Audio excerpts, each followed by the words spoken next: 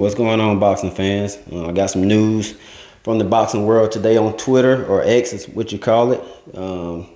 Did the fight sell 1 billion pay-per-views? I don't know.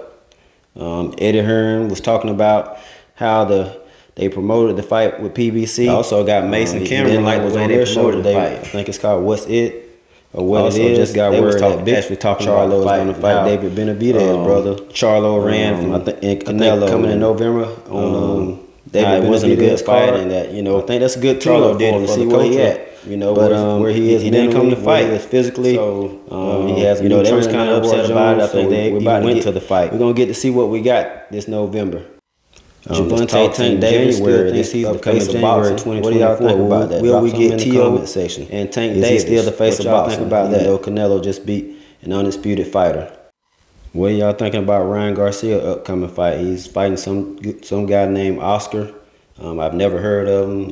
I'm gonna have to do some more research on him and see who he really is. What do y'all think about that? Let me know in the comment section.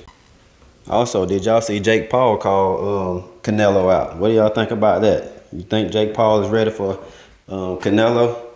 I know he has the size, but I don't think size really matters at this point. Charlo was bigger than him. So what do y'all think? Jake Paul has a chance. Do we have a chance?